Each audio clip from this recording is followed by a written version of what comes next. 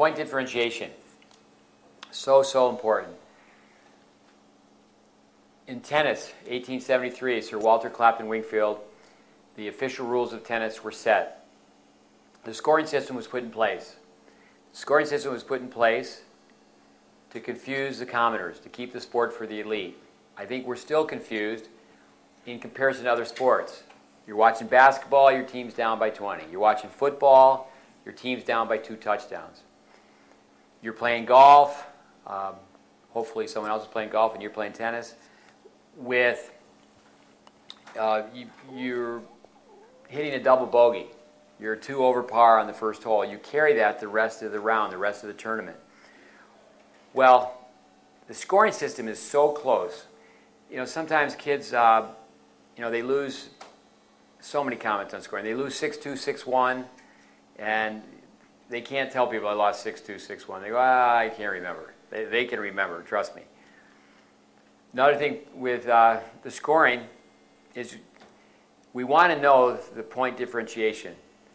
I don't really like to hear parents supporting their child and say, well, it was much closer, every game went to deuce.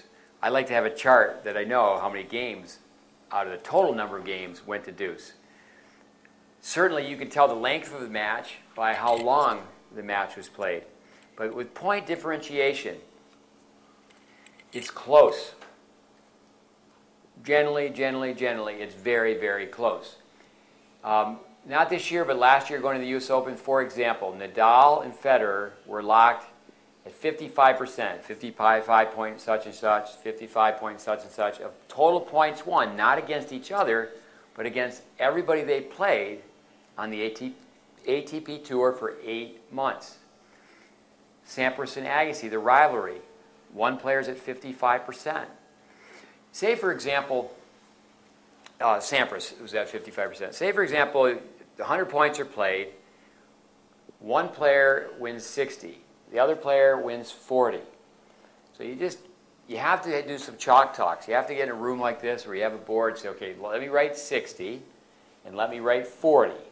I'm going to write 60 and then I'm going to write 59, 58, 57, and then over here I'm going to write 40, 41, 42, and I'm going to show the kid they've got to fight for points.